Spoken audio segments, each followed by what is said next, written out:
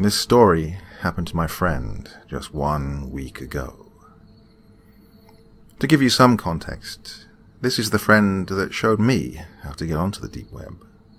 Now, he's always been really fascinated with it, but after my horror story experiences with deep web hackers, he decided to take a pretty long break.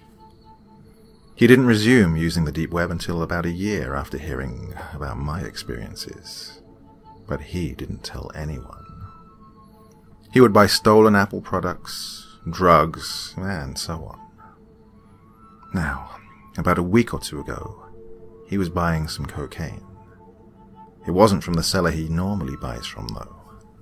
Basically, it was really cheap. So he gave the seller his address and a fake email he used, so he could stay in contact until the deal was done. He wasn't too worried.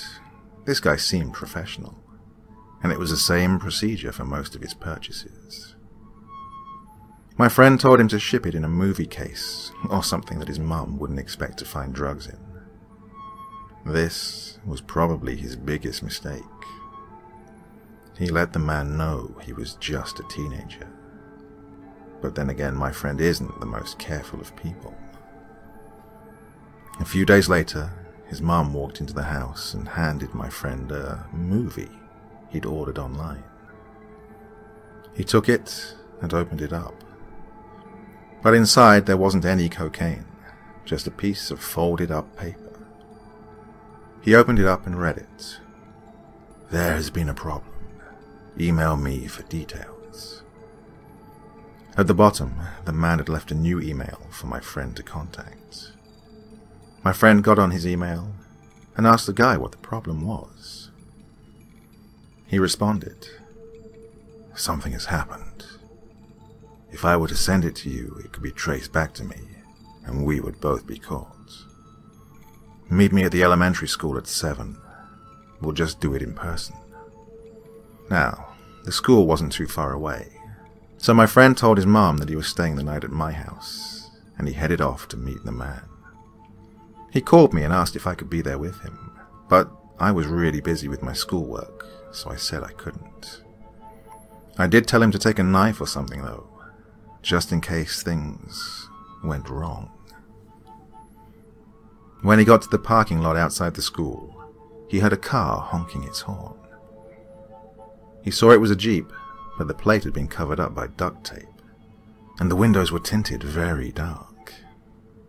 The man got out of his car and gave my friend the drugs, and my friend paid him. It seemed like everything had gone fine.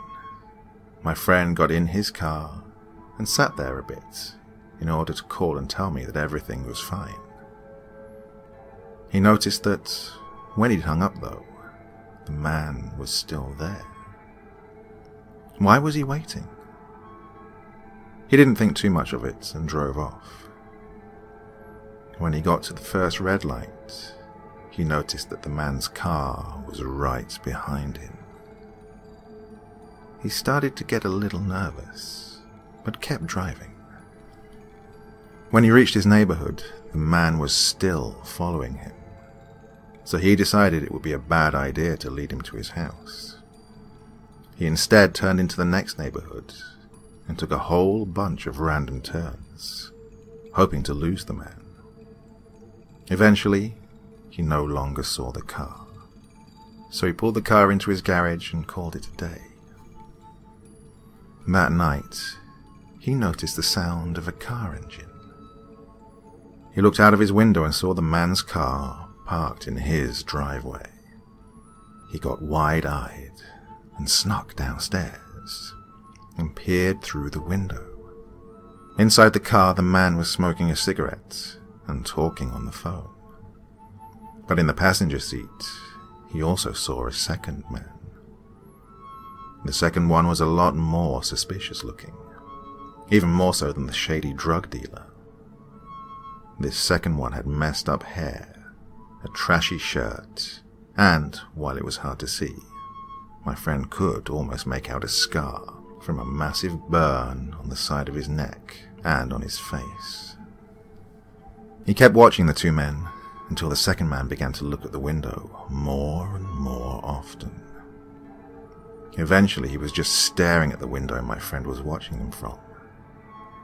My friend decided he'd had enough and was going to call the cops. He didn't care if he would get in trouble at this point, so he moved away from the window and called the police, who told him to grab a weapon or something to defend himself, and to wait for them to arrive. He waited for about 5 minutes, when he saw a figure quietly come out of his mum's room, who was still sleeping. This man shut the door behind him, and noticed that my friend had seen him. The figure sprinted towards my friend with what looked like a knife raised in his hand.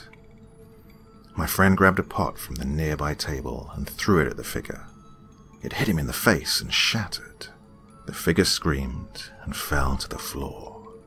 My friend turned on the lights and saw the second man with the burn on his face, rolling around on the floor. His face was covered in blood and shards of glass were sticking out. His right eye had tons of blood pouring out of it. He must have been hit pretty hard. As the man began to slowly get up, my friend grabbed a kitchen knife and drove it into the man's shoulder, causing the man to scream again. The man began to stumble over to the front door when police sirens could suddenly be heard. Both men were caught on sight, but my friend's mum had been killed. Her throat had been slit, and she had 23 stab wounds and duct tape covering her mouth. My friend was arrested too for drug possession. His trial is coming up. But the worst of all is that he lost his mum because of his deep web experience. So I don't think he'll be buying drugs from the deep web ever again.